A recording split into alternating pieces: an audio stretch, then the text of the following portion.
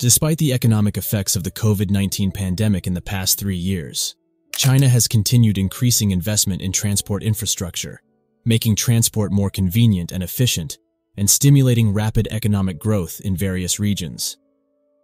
China's infrastructure development has always been the center of attention for the world.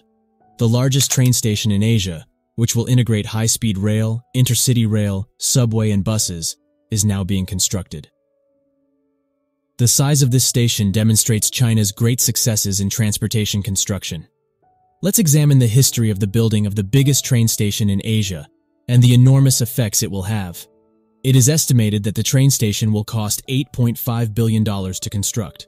The train station is in the Chinese city of Guangzhou in the south. 2.63 million square meters is the total planned construction land area for the project. The railway station city's total area is 340,000 square meters, while the construction area is more than 1.11 million square meters.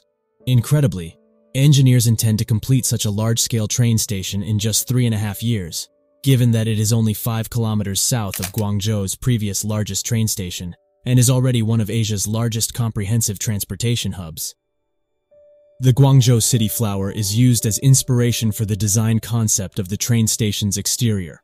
The station is made of 4,000 tons of steel structure petals, combining the beauty of traditional Chinese culture and modernization in its architectural style and appearance.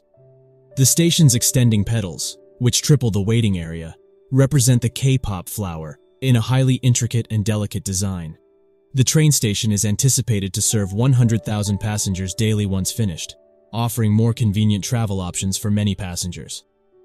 As a result of people's increasing reliance on high-speed rail travel, it will also relieve pressure on another high-speed railway station in the city, which can accommodate up to 400,000 passengers per day, an astounding number. As a result, the construction of the Baiyun train station had to be expedited. Construction on the project was delayed until October 2020, due to the significant effects of the COVID-19 pandemic. Although about 600 construction workers and 300 pieces of equipment collaborate in an organized manner, this large-scale project has several challenges in finishing quickly. First, the difficult terrain of Guangzhou's Baiyun district, with its high-altitude, undulating terrain and dense population, presents a challenge for constructing the Baiyun railway station. The engineers must overcome the challenges posed by the challenging terrain to ensure the project's stability and safety, without compromising nearby traffic. Second, high-intensity construction is required due to the project's massive scale and intricate structure. Although difficult, the construction of the Baiyun railway station must be finished in 3.5 years. Thirdly, stringent environmental protection requirements must be met to make the project feasible for opening by the end of the year. Engineers are working day and night with a 24-hour shift system. When building new large-scale infrastructure facilities, China has always adhered to the concept of green environmental protection, energy saving, and sustainable development. Therefore, engineers have adopted multiple environmental protection measures when building the railway station. China has pledged to strive for a carbon peak before 2030 and carbon neutrality before 2060 to the United Nations. Therefore, they are currently highly concerned about the city's environmental issues. Solar panels and green vegetation on the exterior walls have been used to efficiently use energy while maximizing environmental benefits. This has expedited China's transformation into a modern, low-carbon nation while minimizing pollution and its negative environmental effects. The construction of the Baiyun railway station during the COVID-19 pandemic was also somewhat impacted by the pandemic. Construction workers' mobility was limited, and the availability of some materials and equipment was also impacted, which put pressure on the project's progress in terms of quality. A few foreign media outlets have expressed surprise at this train station's construction. The construction of this train station was described as an example of China's bold planning and grand construction, demonstrating China's ambition and strength in urban planning and construction, despite the impact of the COVID-19 pandemic, according to the New York Times. The project was finished in 3.5 years, and the engineers were very impressive. A large transportation hub integrating passenger and freight transportation, subway and bus, is anticipated to be operational at the train station by the end of this year. The station has 32 platforms and 40 railway lines and can accommodate more than 200 trains at once, The station's passenger capacity is expected to reach 30 million per year.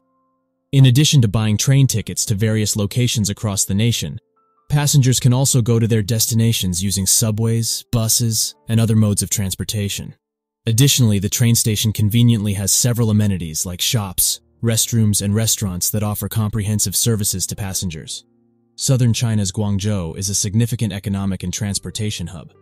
Building the Baiyun train station will further Guangzhou's status and influence in the Belt and Road Initiative, encourage coordinated regional development, and open up new development opportunities for the city's tourism sector.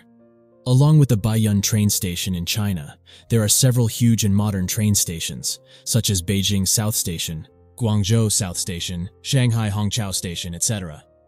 They have established a strong foundation for China's high-speed rail construction and have become a significant milestone in its development. However, there are still some issues and challenges with the project. For instance, the investment required for high-speed rail construction is substantial, necessitating a lot of money and resources to be attracted. They also continue to spend a lot of money on infrastructure, making it impossible to achieve profitability promptly. The finance department is about to face immense pressure. Get ready to witness the adrenaline-pumping challenges that await them. Don't miss out on all the action. Subscribe now and leave your comments to let us know how much you enjoyed this thrilling video. Cheers!